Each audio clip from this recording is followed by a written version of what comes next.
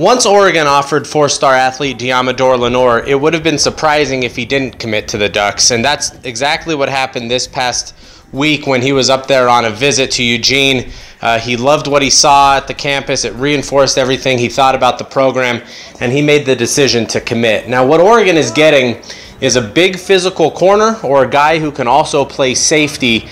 He kind of reminds me of Ifo Ekpe-Alomu from a couple years ago, where he's a guy who's physical but also athletic, can run and cover fast receivers, jam them at the line. He's athletic enough to go up and get the ball. Or he's a guy who has been playing a lot of safety this offseason and even last season, and is a guy who can come down and make a lot of hits, be physical, read the ball very well, read the quarterback's eyes, and go and make a play. So I think it's a very nice pickup for Oregon. I don't know how much it's going to play a factor with his teammate Raheem Johnson, but if Oregon can keep Lenoir in this class, pick up Jalen Redd, they're in the running for Thomas Graham. It looks like they're loading up a little bit at defensive back and athlete, and that's exactly what the Ducks need.